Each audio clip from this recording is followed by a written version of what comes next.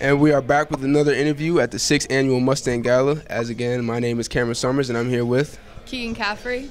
Keegan. What do you think is one moment in your athletic career that pretty much focused in on you getting this award tonight?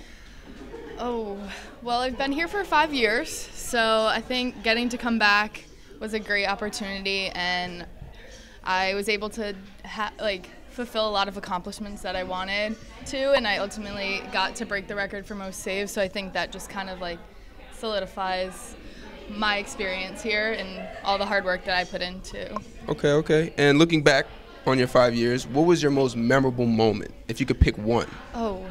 I think all the way back to my freshman year, my first year here, we beat Johns Hopkins, and they were ranked 8th in the nation, so that was pretty cool. But every year has always had something special because, the people you're with, they kind of make it the best part about the sport. Okay. And any words of encouragement to your fellow nominees tonight? Just best of luck. We all deserve it, and I'm happy that everyone gets the acknowledgement that they deserve. Okay. All right. Well, thank you for the interview. Thank you for your time. Thank you. Good luck tonight. Thank you.